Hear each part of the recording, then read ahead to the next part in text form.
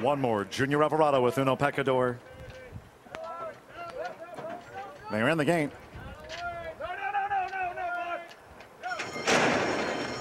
And they're off, and Barracuda Bay hustled away by Lindy Wade. Born Supreme showing plenty of pace, just in front, and Uno Pecador right there too. Bourbon Trail comes up the fence from that 5th spot. Then a settled Go Doug Go and Apache Creek trails.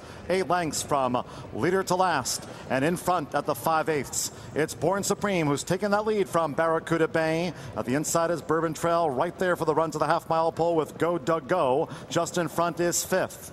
As they move past the half-mile pole, the opening quarter in 22 and 3/5 seconds.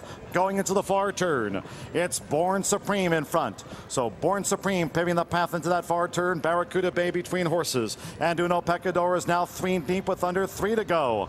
Bourbon Trail is in an all-out drive in 4th. And then just in front, Go Doug Go and Apache Creek up the fence. These leaders are well grouped. Here's the quarter pole. Barracuda Bay in the middle. At the inside, Born Supreme and Uno Pecador. Bourbon Trail just in front, 5 wide. Go Doug Go. Apache Creek takes the shortest way. They're in the final furlong and a half. Barracuda Bay battles at the inside, Born Supreme, and they're sitting ducks for Bourbon Trail, who picks them off just outside the 16th pole. On the far outside, just in front, runs on, but it's Bourbon Trail and aces Castanon. Bourbon Trail, a going away winner. Barracuda Bay holds second, just in front third, then Go Doug Go and Apache Creek.